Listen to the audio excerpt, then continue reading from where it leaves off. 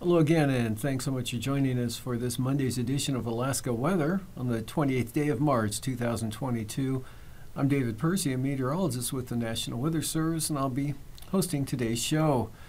Up first on the hazardous weather graphic, we've got a winter storm watch out for the western Arctic coast, and that's for Tuesday night through Wednesday, and that's for blowing snow and blizzard conditions at times. Expecting winds there to gust out of the east up to 40 to 45 miles an hour. Again, that kicks into effect. It's a watch for Tuesday night through Wednesday. And then the yellow shaded area there for the eastern North Slope, eastern Arctic coast, that's winter weather advisory that remains out until midnight tonight. And that's for winds gusting 35 to 40 miles an hour, creating blowing snow and lower visibilities down to a half mile or less at times. But that should end, scheduled to end at midnight, or, they'll kick it out longer. And from there, we've got a forecast transfer of forecast office responsibilities that goes into effect on the 29th of March, which is tomorrow. So forecasts that were written by Anchorage will go to Fairbanks, and those include the Cantwell, Denali area.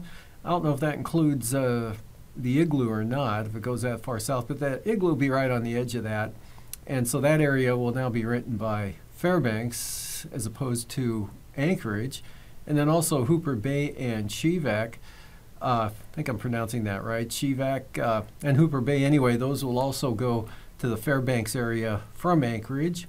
And then from Fairbanks to Anchorage, forecasts written by Fairbanks will be written by Anchorage, or crafted. Mentasta Lake and Chisana there, eastern Alaska range. That's, I guess, that kind of purplish area, I think, colored there. Kind of a narrow, right along the boundary there. They got the colors there on the map. I guess the green is going to the Fairbanks area, and that pinkish, purplish color goes to Anchorage. Anyway, that's, again, going from Fairbanks to Anchorage, Mentasta Lake, and Chisana. And then there's a new marine zone. They'll be called labeled 201, Edelin Strait to Doll Point, and that's going to be handled by the Fairbanks office. For more detailed information on these transfers, you can find them in the news headlines at the top of the National Weather Service Anchorage and Fairbanks web pages. So from that, moving on to satellite pictures, time-lapse of about 12 photos here, or 10 photos time-lapsed. And you can see the front weakening, breaking apart as it rolls northward into interior Alaska, holding together a little bit better as it pushes into the southeast coast. The main low center, south of Kodiak Island, and then the strong northerly flow on the backside of that continuing today, but not all that strong. We've got northerly winds through the Bering Strait, Tin City up to 48 miles an hour, and then southeast winds there on the northeast side of the low across the Barren Islands today into Kamishak Bay, Augustine Island, gusting up to about 50 miles an hour. And let's see, False Pass, northwest winds there, Alaska Peninsula, gusts 55 miles per hour, down from stronger gusts overnight last night. And also winds coming down there over the Fox Islands area, and pretty light wind day today for the Pribilofs. And for the eastern Arctic coast, let's see, winds gusted 30 to 50 miles an hour today out of the east. That's going to start letting up, and they'll be on the increase for the west side there. And again, that winter storm warning for the western Arctic coast kicks into effect tomorrow night. Then you can see a pretty well-defined frontal system out over the western Aleutians, western Bering Sea, pushing eastward. It too, though, breaking up as it tries to push eastward into a pretty sharp and strong ridge of high pressure west of the Pribilofs. But that bringing some wind and increased wind and rain this afternoon into the mainly the Adak area, and then another band of snow and rain showers, colder air coming into the Shemya area. on the chart, there's that low southwest Kodiak Island, more or less there, with fairly good rainfall amounts, about 1.88 inches, 24-hour rainfall amount at Kodiak. Of course, yesterday, last evening, that fell as snow, wet snow, and then mostly rain today, continuing to fall through the afternoon today, but not quite as heavy as it was. That was where the heaviest rainfall amounts were the upslope areas of the Aleutian Range and east side of Kodiak Island. Akiak picking up about 2/3 of an inch of rain in 24 hours. Otherwise, Portage picked up about 7/10 of an inch. And then Yakutat had 2 to 3 inches of snow today, and showers on the increase there along the north coast of the Panhandle, otherwise staying dry down to the south. And the winds coming down there as that ridge of high pressure narrows and pushes eastward a little bit, so less gradient, lighter winds for the Fox Islands, and pretty light winds for the Pribilofs, picking up to 35 knots out of the northeast, a little bit more gradient there for St. Lawrence Island, and again gusting close to 50 miles an hour through the Bering Strait, and kind of breezy over the northern interior, but dry with a lot of clear skies and sunshine today. And the next front there pushing the gale force winds and rain into Adak, eventually reaching Adak, but that front will be washing out as it pushes eastward. Kind of a new low forms there north of Adak tonight. And look for at least minimum gale force winds to move across Atka Island, but not reaching the Nikulski area, although some light precipitation may reach there tonight. And then another round of increased precipitation with the leading edge of the Arctic air coming westward, west-southwest, bringing rain and snow showers, probably changing to snow showers late tonight and tomorrow for the western Aleutians. And that front really washing out as it moves in across southern Alaska there, and pressing in toward the southeast coast. Look for periods of rain along the coast. Higher elevations, of course, that'll be mixed with or just plain snow. Scattered snow showers across southern Alaska, kind of a band of moisture resulting in areas of light snow from eastern Norton Sound through the central interior there, right along the Yukon River Valley, all the way over toward Eagle. And to the north of that, dry conditions and increasing winds for the western Arctic coast, decreasing winds on the east side. And looking ahead to tomorrow, again, windiest conditions now will be on the eastern or the western Arctic coast, and still a little breezy on the east side, but not like they'll be less than what they were today, but staying dry with mostly clear skies up that way down into the northern valleys there, south of the Brooks Range. And you pick up the clouds and some scattered snow showers along that trough becomes an area of light snow. Lower Yukon River Valley, Yukon Delta, scattered snow showers, Kuskokwim Delta, into the southwest mountains. Kuskokwim Valley, I think, will be basically dry tomorrow, as well as Cook Inlet, Susitna, Manuska Valley. Chance of showers along the North Gulf Coast, maybe the southern Copper River Basin, but the eastern interior looks dry. And rain or snow showers, best chance will be, or periods of rain, southern Panhandle with that low approaching the Queen Charlotte's or western Dixon entrance, with more intermittent, lighter, and more showery conditions to the north there toward Juneau on up to Haines, Klondike Highway areas, Elfin Cove. Scattered showers, Kodiak Island, but light winds. And increasing winds, small craft advisory level winds pushing into the Alaska Peninsula. Could be some gale force gusts possibly there, like around Cold Bay late in the day, but rain and snow, and then unsettled with westerly flow along the Aleutians there just on the south side of that low complex. And for the day on Wednesday, low rotates north and northwestward just west of the Pribilof, so that'll bring warmer temperatures back into that area and begin to retreat the ice edge back to the north there with the southerly winds kicking in, milder temperatures, and that front will push into the southwest coast, bringing warmer temperatures with it, with snow changing to rain, especially over Bristol Bay and the Kuskokwim Delta. Snow and blowing snow in the increase, St. Lawrence Island, and then the winter storm watch out for the western Arctic coast for blowing snow, winds gusting 40 miles an hour, reducing visibilities there. That same sort of situation might occur over the eastern interior, but not to that extent, but look for increased winds, maybe some snow, additional snow will be quite light though, but that could result in blowing and drifting snow there.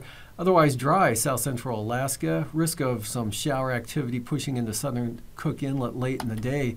Lows tonight, 10 to 20 below for the North Slope and Arctic coast, otherwise in the teens in the interior, 20s to mid-30s southern Alaska. and mid-30s to near 40 for the Panhandle. Highs tomorrow, 40 to 50 for the southeast coast and 40 to 45 south central Alaska, Kenai Peninsula, lower 40s Bristol Bay, near 40 for the Alaska Peninsula and the Aleutians, near 30 for the Pribilofs, and highs staying below zero from the North Slope and Arctic coast, and 10 to 20 below, or maybe even 25 below for the lows Wednesday morning for the North Slope. Mid-teens central interior, upper 20s to lower 30s. Southern Alaska in the upper 30s for the Panhandle, followed by highs 45 to 50 for the southeast coast. Mid-40s southern Alaska, near zero for the Arctic. And now, aviation weather around Alaska. Flying weather, IFR along the Arctic coast, but the North Slope's looking pretty good with VFR there. Band of marginal VFR across the upper Yukon Valley and then eastward, actually all the way along the Yukon River, right out to the Delta, northward across the Seward Peninsula, into the Selawik Valley, Buckland, Shishmaref, and all the southwest coast, central eastern Bering Sea, all the Bering Sea and Aleutians, marginal VFR. The band of IFR progressing eastward to Nikulski and covering Adak and Atka. IFR band from Kamishak, Kachemak Bays, right up into Resurrection Bay, Prince William Sound, eastern North Gulf Coast, into most of the Panhandle. And for the afternoon, areas of marginal VFR across southern Alaska with some areas of marginal VFR and areas of IFR, especially Togiak Bay, Prince William Sound, and eastern North Gulf Coast into the northern Panhandle, marginal VFR, southern southeast coast. An elongated, stretched out band of IFR with that weakening frontal boundary, but the pushing eastward along the Aleutians, spreading into the Alaska Peninsula, and marginal VFR behind that, all the way to the Komodorskis probably, and St. George Island, right on the edge of the IFR zone, St. Paul marginal, IFR St. Lawrence Island, through the Bering Strait, up along the western Arctic coast, central eastern Arctic coast, North Slope Brooks Range, looking pretty good, VFR there, and marginal VFR along the entire stretch of the Yukon River, and most of the Tanana River, as well as northern Kuskokwim Valley. And for the morning Wednesday, IFR Western Arctic Coast, IFR Northern Bering Sea, including St. Lawrence Island into the Yukon Delta and most of Norton Sound, although Norton Bay, Nulato Hills in the VFR zone. IFR shifting north of the Pribilofs by Wednesday morning, marginal for the Aleutians, IFR for the Alaska Peninsula, Southwest Interior and Bristol Bay, VFR, across Cook Inlet, Kenai Peninsula, Prince William Sound, all VFR. Some marginal VFR along the Alaska Range there with that zone up across the central interior, and some IFR over toward Eagle, maybe as far southwest as Chena Ridge. Otherwise, IFR, eastern Arctic coast, and along the entire Panhandle, along the coast into the southern areas. For the afternoon, IFR northern southeast coast, marginal to the south, IFR or marginal VFR, central Alaska Range into the upper Tanana Valley, 40-mile country, and then Eagle southward across Northway Tok, Nabezna into the Wrangell Mountains. IFR Kodiak Island, Togiak Bay along the southwest coast to St. Lawrence Island, right up to Diomede, and IFR on the western Arctic coast, northern Bering Sea, IFR, central southern Bering Sea and the Aleutians, marginal. Passes, Anatuvik and Adigan, VFR mostly tomorrow, and for Lake Clark and Merrill, occasionally marginal VFR conditions there, occasionally marginal for rainy. Windy, possibly marginal at times throughout the day, especially on the north side.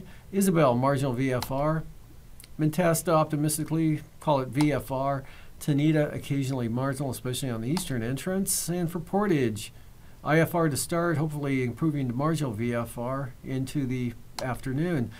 Chilkoot and White, IFR the entire day. Freezing levels, 2,000 to 6,000 feet across Dixon entrance right up into the southern Panhandle at the surface along the North Gulf Coast and just north of Bristol Bay, but back down to the Alaska Peninsula. 2,000 feet, though, nudging up with that frontal boundary ahead of the front and the south-southeast winds, pulling 2,000-foot freezing levels up to Adak and Atka.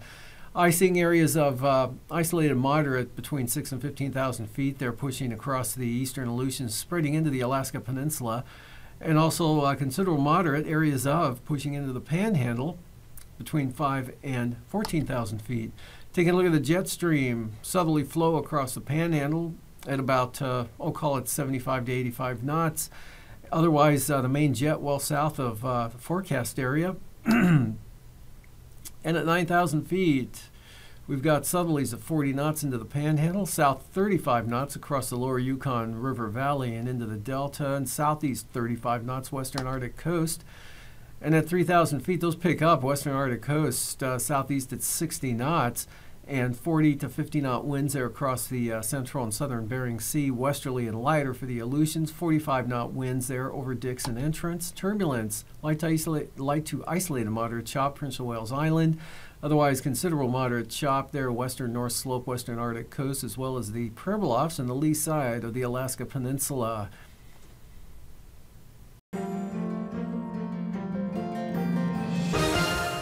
Welcome to another edition of Alaska Weather Facts. I'm meteorologist Dave Snyder, and joining us once again is our good friend Eric Stevens from GINA, the Geographic Information Network of Alaska. Thanks again for joining us, Eric. We really appreciate it, as always. Happy to be here, Dave. Thanks. And, you know, we're going to ask you some more satellite questions here, but, you know, since you're a regular guest, we're going to give you a riddle this time, kind of a trick start to the show. How do you see a polar bear in a snowstorm?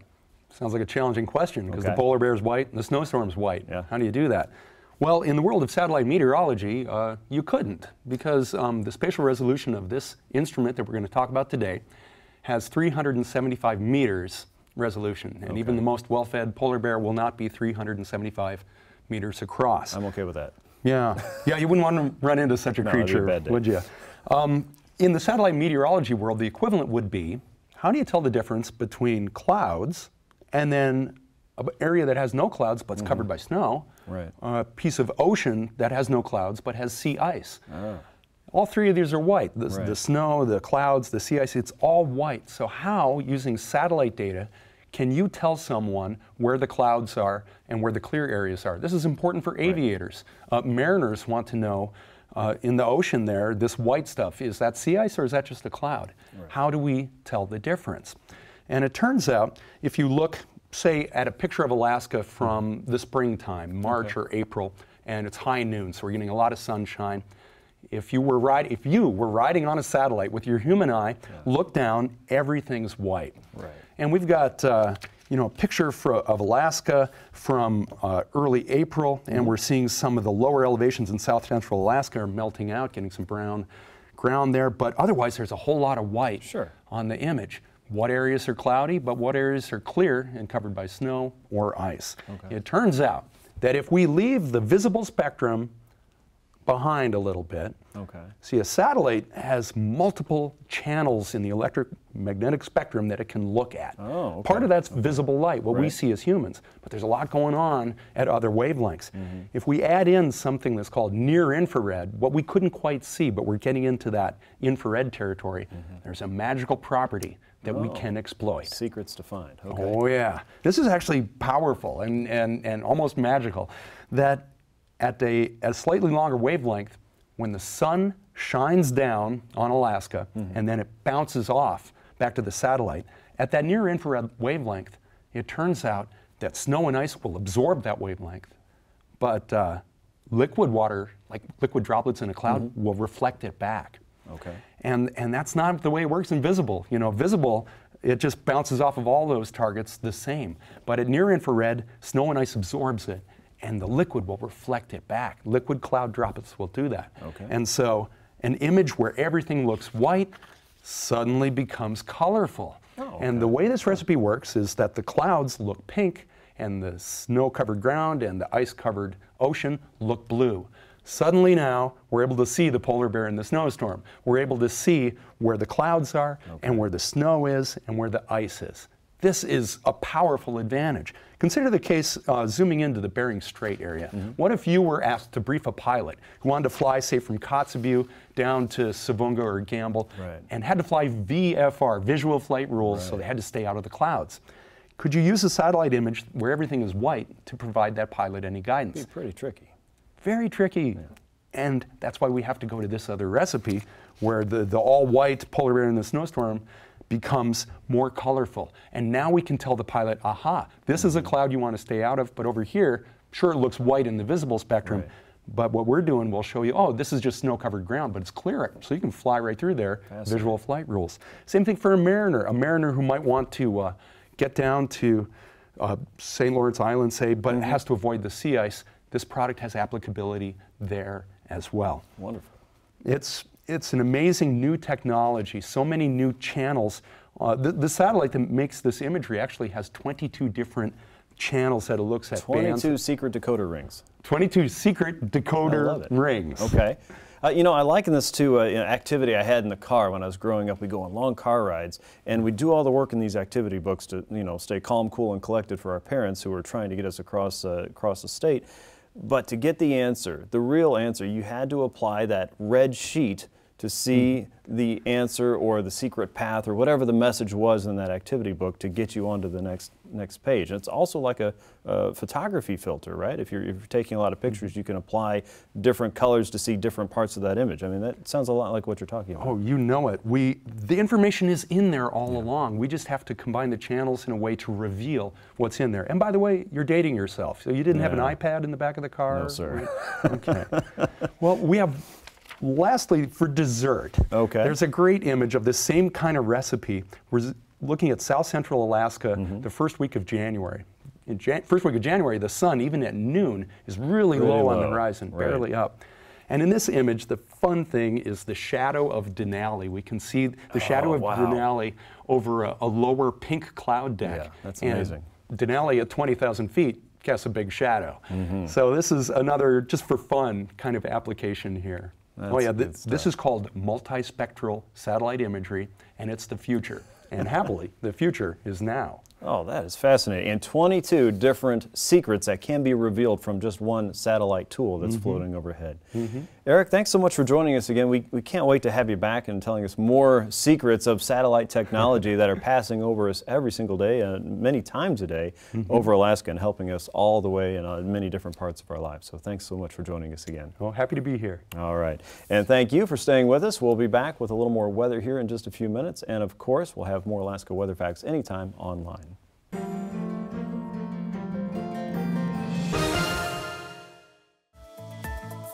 And now, marine weather around Alaska. Welcome back. Look for small craft advisories along the central and south coast of the Panhandle. South coast, south 25 knots. The central coast, southeast 25 knots. And the north coast, southeast winds at 20 knots, seas 10 feet. Small craft advisories for Stevens Passage and Clarence Strait for southeast winds at 25 knots. Northern inside waters, lighter winds from the southeast at 15 knots with 3-foot seas.